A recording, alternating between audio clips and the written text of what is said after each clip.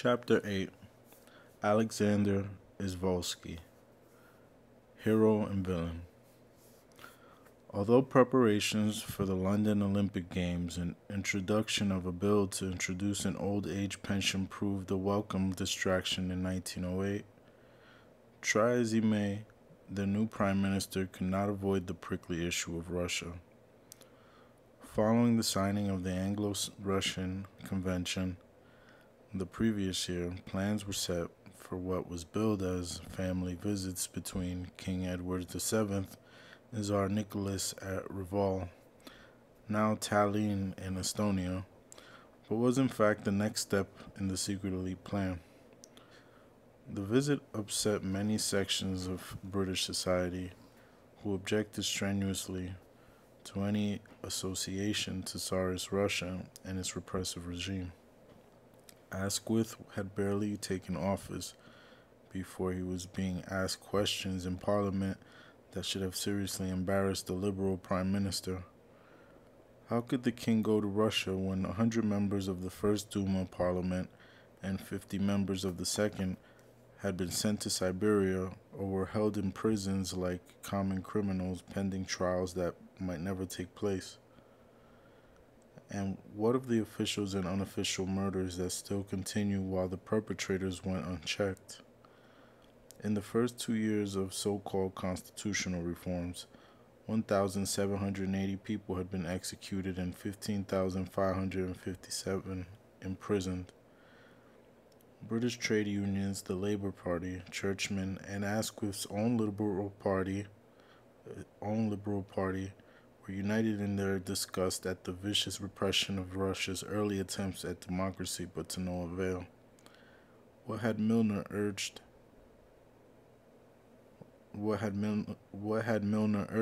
Disregard the screamers. The new prime minister curtly reminded members of Parliament that it was not their business to make allegations about the internal conditions and policies of the foreign nation. Grey lied in the Commons on the 28th of May when asserting MPs that no new convention or treaty is under discussion, nor is it intended to initiate any negotiations for one during the king's visit. Although Grey claimed that the visit was purely dedicated by family affection and without any suspicion of politics attached to it, his own permanent undersecretary at the Foreign Office accompanied the king. The royal visit to Reval would lead to the realization of a scheme that the secret elite had devised years before: the encirclement of Germany. Protests in Parliament continued, but the Relugas III did not buckle under pressure. When Asquith was asked if he was aware that the Tsar was to be accompanied by Pion Stolypin, the Prime Minister, and Isvolsky, his Foreign Secretary, while King Edward had no minister of the crown with him, he feigned not to know the arrangements made by the Russian government. It was unconstitutional for the king to discuss foreign affairs with other nations without the presence of a minister responsible to Parliament. Rules, regulations, precedent. What did these matter to the secret elite in the pursuit of their great cause? They lied before the visit took place and lied after the Entente was agreed. Despite the moral, political, and constitutional objections, the king and his entourage sailed off to the beautiful Estonian town that had never experienced such a profusion of royalty since Peter the Great captured it from Sweden some 200 years before. Both royal families, the Saxe-Coburns and the Romanovas, were in full array, and the 2 days of talks were interspersed with banquets on board and royal yachts. In the real world, protests continued but were studiously ignored. To the embarrassment of the liberal government, the king had made an admiral of the young and growing fleet that the secret elite were encouraging Russia to rebuild after the Tsushima disaster. Passive, pros- Massive profits were accrued by British and French bankers, and King Edward greased the path to his close friends and secret elite financiers, Sir Ernest Cassell, to be granted an interview with the Tsar. It was an abuse of his friendship, but the king had to repay his debt somehow.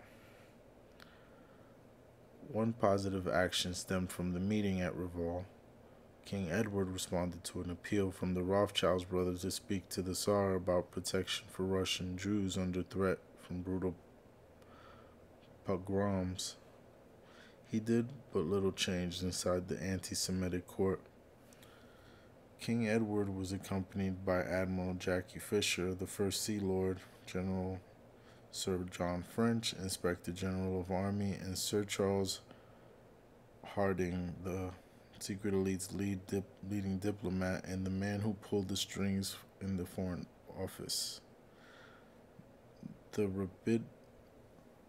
The rabidly anti-German Admiral Fisher and John French had discussed military and naval actions at the Committee of Imperial Defense in the presence of Asquith, Grey, Haldane, and Lord Esher, and the king's entourage was nothing more than a select subcommittee of the cabal. Fisher urged King Edward to support him in his plans to crush the German fleet before it could close the Baltic to the Royal Navy.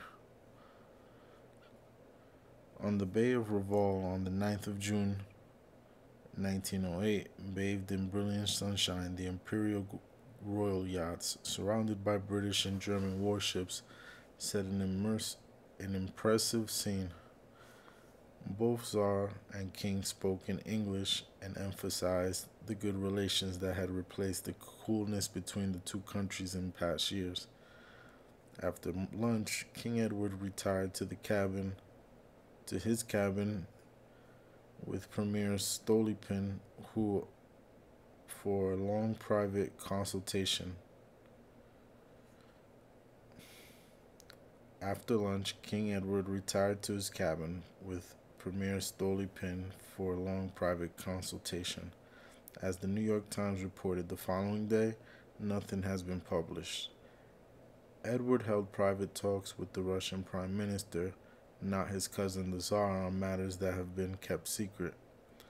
There was no official communique. Admiral Fisher and General French held private talks with Prime Minister Stolypin and Foreign Minister Isvolsky. These two went unreported. Significantly, the Russians were known to be concerned about Germany's potential dominance of the Baltic, and Stolypin desperately wanted British support to prevent the Baltic becoming a German lake. This was the trip that Edward Grey had assured deeply concerned MPs was purely dictated.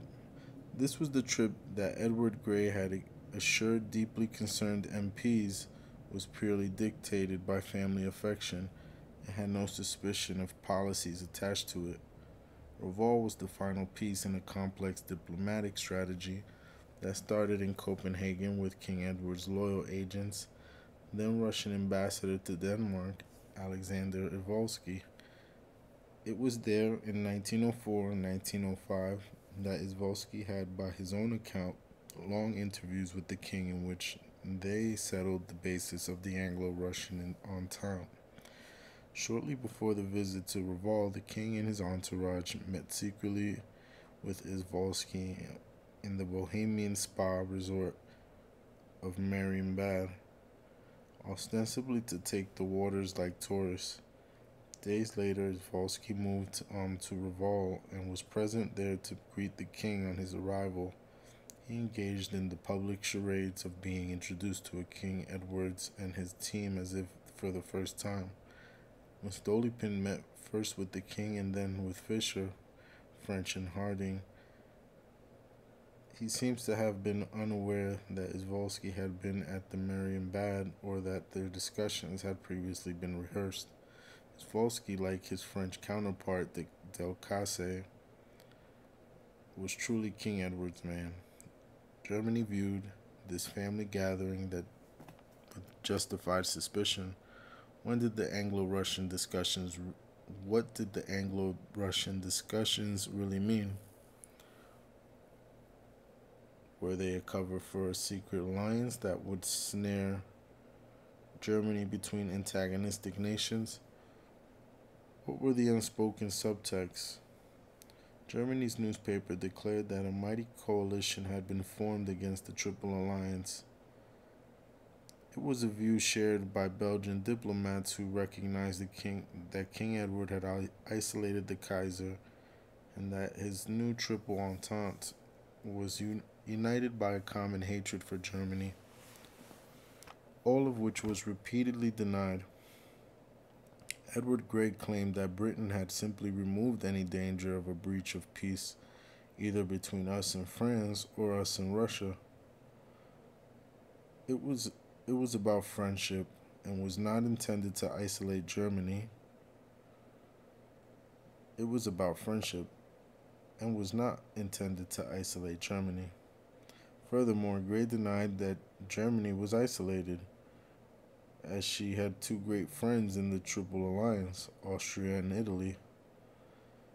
His shameless protestations polished a veneer of innocence over the secret elite triumph. Germany was now surrounded. The Tsar made a reciprocal visit to Britain in 1909 in the company of Alexander Isvolsky. Public reaction was so heated that he dared not leave the safety of his yacht. Sandart, guarded as he was by 2 dreadnoughts and 200 detectives. He was mightily impressed when he received the northern squadron of the British fleet off Spithead from the safety of his imperial yacht. 153 combat ships were arranged in 3 parallel lines in a stunning show of naval power. The subtext was clear. Russia didn't have a fleet capable of defeating Germany, but her new friend Britain did. What did it tell us about the extent to which the secret elite were prepared to go to isolate Germany? Public opinion mattered not. Liberal values were expendable. Human decency and democracy ignored. Their agents agreed the secret alliances enclosed the net. The deed was done. All that now remained before war broke out was careful preparation and a suitable excuse. Q. Alexander Isvolsky, the Russian, was first and foremost the king's chosen man, and he had elevated from the relative obscurity of the Danish court in Copenhagen to the royal palaces of St. Petersburg on Edward's personal recommendation. The secret elite controlled him, and their large bribes underwrote his lavish lifestyle. Isvolsky was central to the successful convention between Britain and Russia, by which their major differences in Afghanistan, Tibet, and Persia had been settled. He even managed to conclude a Russian agreement with Japan to define the spheres of influence between them and China. For a foreign minister of a country that had recently been crushed by Japan, these were great achievements.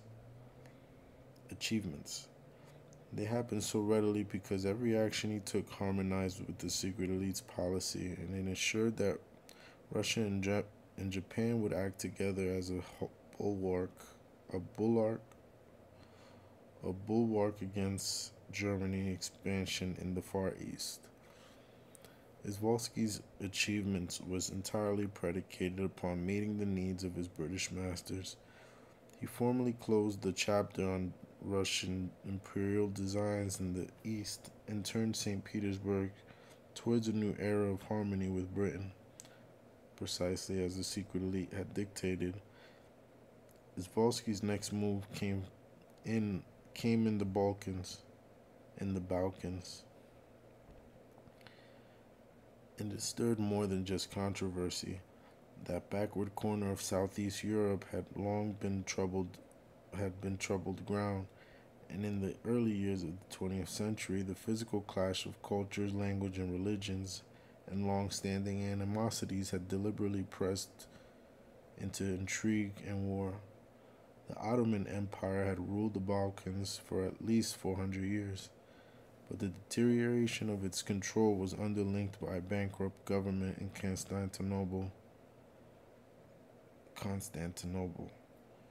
A strong Ottoman Empire had acted as a barrier to ambitious European expansion, but the fast evaporating remnant of the great heyday of Ottoman rule signaled an outburst of calls for annexation, independence, and political realignments by the numerous small nations comprising the Balkans. The first element in what was to provide the slow-burning fuse for the First World War began in 1908, thanks directly to Alexander Isvolsky.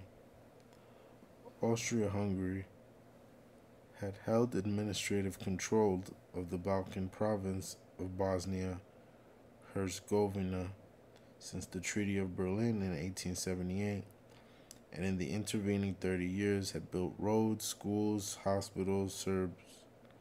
Serbs, who comprised 42% of the population, resented Austrian rule, but it was popular with a significant number of Muslims and Croats.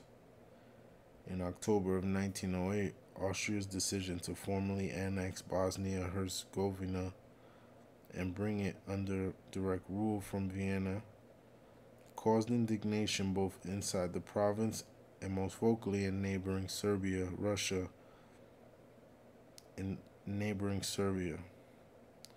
Russia had long claimed to be the protector of the Slavic peoples in the Balkans, and such a bold and provocative move could not have taken place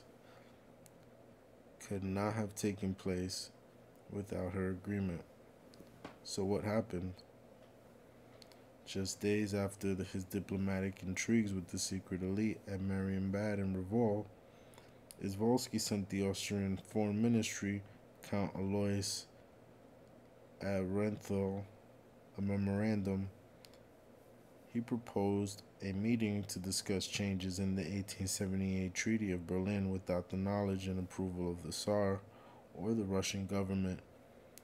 He agreed to an Austro-Hungarian annexation of Bosnia-Herzegovina in return for a promise that Russian interests in the Straits and Constantinople would be supported by the Austrians. From the start of the discussions, it was evident that Count Aehrenthal was acting in concert with his own government. Isvolsky was not. On the 16th of September 1908, they met in secret at Buchlau in Moravia. The Austrian minister was accompanied by diplomats and foreign office officials from Vienna. Isvolsky had no one on his side to witness the talks, and no minutes were made during a meeting that lasted 6 hours. It was a very bold and dangerous move for any Russian politician to make on his own, but Isvolsky was not entirely on his own. The British Foreign Office certainly knew what was being proposed before the top-secret talks were concluded. Indeed, it was claimed that Austrians had been encouraged by the British Foreign Office to proceed with the annexation. Sir Edward Grey concluded with Isvolsky. He knew that the proposed action would deeply offend Serbia, and both had agreed that she would be due compensation.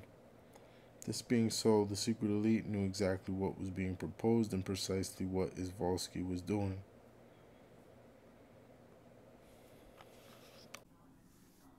On October 6th, Emperor Franz Joseph announced that Bosnia-Herzegovina had been annexed, With its accustomed two-faced approach to transparency, the British government proclaimed that it was unacceptable for any country to alter a treaty unilaterally. A flurry of diplomatic protests followed. Inside the provinces themselves, the diverse population of Greek Orthodox Christians, Muslims, and other Christian sects promised a dangerous mix of ethnic protest. Isvolsky fanned the flame of the Balkan nationalism. Serbia mobilized its army on the 7th of October and demanded that the annexation be reversed, or failing that, she should receive compensation. When Serbia called for Russian military support, Arenthal publicly revealed Isvolsky's involvement in the secret deal. Alexander Isvolsky was undone. If he had hoped that diplomatic protocol would protect his anonymity, he was very disappointed. He blamed Arenthal, defaming him in a racist outburst worthy of any anti-Semitic Russian. "The dirty Jew has deceived me. He lied to me. He bamboozled me. That frightful Jew." Isvolsky had put his career on the line by giving Russia's consent to annexation without the knowledge or approval of the Tsar or his government, and tried to blame it all on an Austrian Jew. Russia had not received from her devastating defeat by Japan, and, embarrassed by Isvolsky's involvement in her military weakness, declined to intervene. Some historians believe that a European war would have broken out in 1908 had the Russian military been at full strength. Instead, the Serbians were deflated. Without the anticipated Russian support, they had no option but to pull back from the brink. But a bitter rage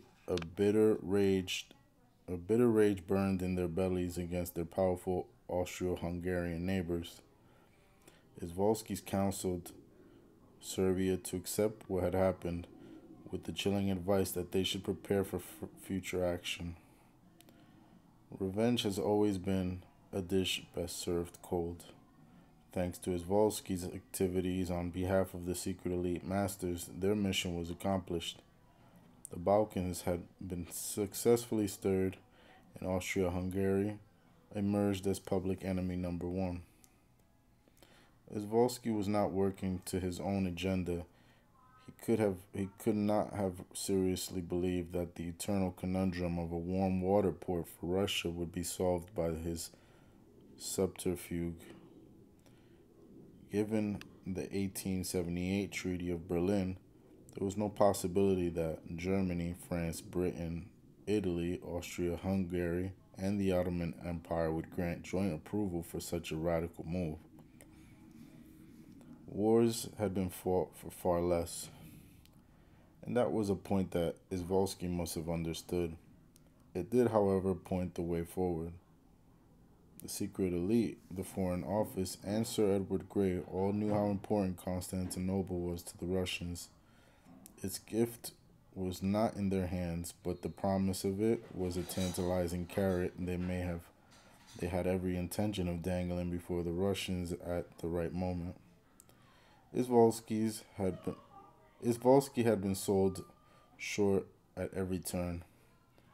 Mocked in St. Petersburg as the Prince of the Bosphorus, he faced dismissal and political oblivion, but his patron, King Edward, whose direct influence had raised him to foreign minister, stepped in once more on his behalf. The king wrote personally to his nephew, the Tsar, reiterating his confidence in Isvolsky and his hope that he would remain in office. He did for the moment.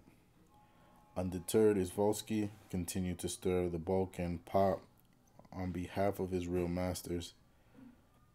In a speech to the Russian parliament, he advised the Balkan states to federate and encourage the greater Serbian policy aimed at the expulsion of Austria from the Balkan Peninsula.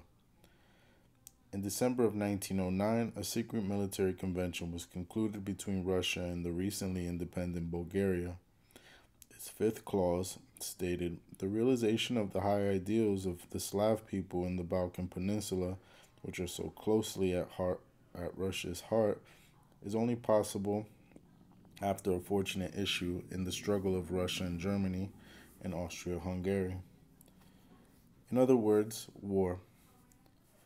Victory over Victory over Germany and Austria-Hungary was now the key to the realization of all their ambitions. The secret elite had reached into the very heart of Tsarist Russia, and the touch paper was set that would later find the murderous spark. Isvolsky condemned the Balkans to 6 tortured years of miserable infighting, but he should not be seen as the real perpetrator. He was simply another foreign representative of the secret elite, who financed his lifestyle through their London and Paris banks.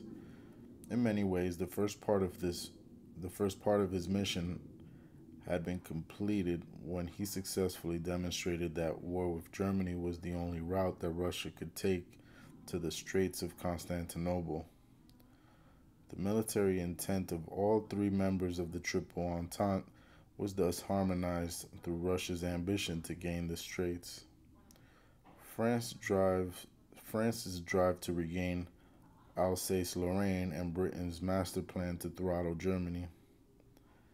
The 3-pronged spear was thrust towards the heart of the continental Europe. What the secret elite had so successfully achieved was startlingly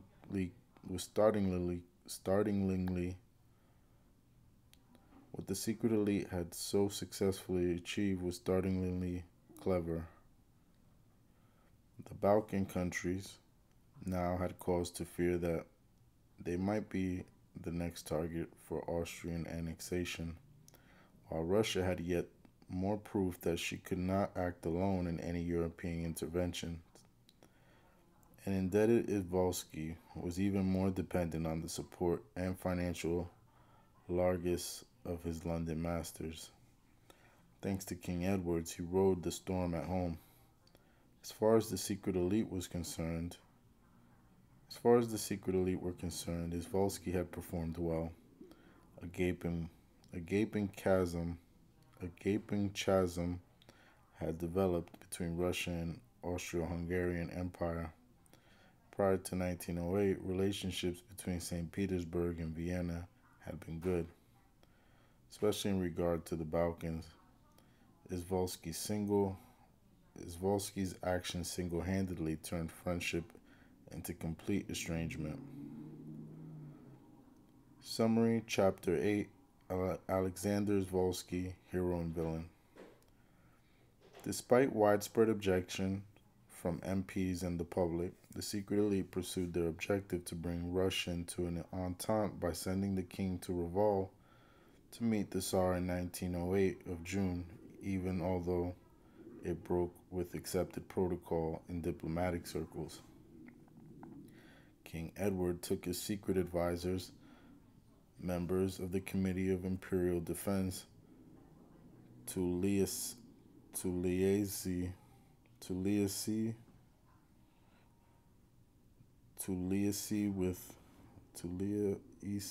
with Prime Minister Stolypin and Foreign Minister Alexander Isvolsky.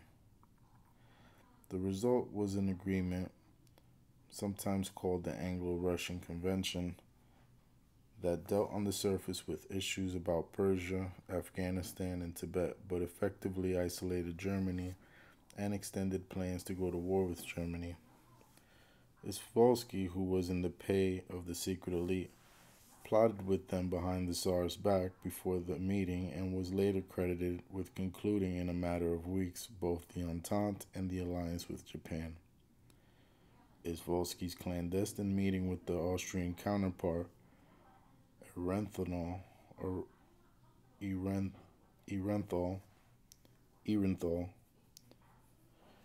which made Russia complicit in the annexation of Bosnia, was managed by the secret elite. Serbia called on Russian help to go to war against Austria, but the Austrians unmasked Isvolsky's role in the affair and the Russians had to step back. Isvolsky was ridiculed in the Russian press, but his position as Foreign Secretary was saved through the personal intervention of King Edward. Isvolsky continued to stir the Balkan states against Germany and Austria-Hungary. He encouraged a Greater Serbia movement based on revenge and advised them to prepare for future action. The secret elite gained grounds on several levels. The Triple Entente was cemented. The Balkans were stirred into a hornet's nest of nationalists and sectarian suspicion and bitterness.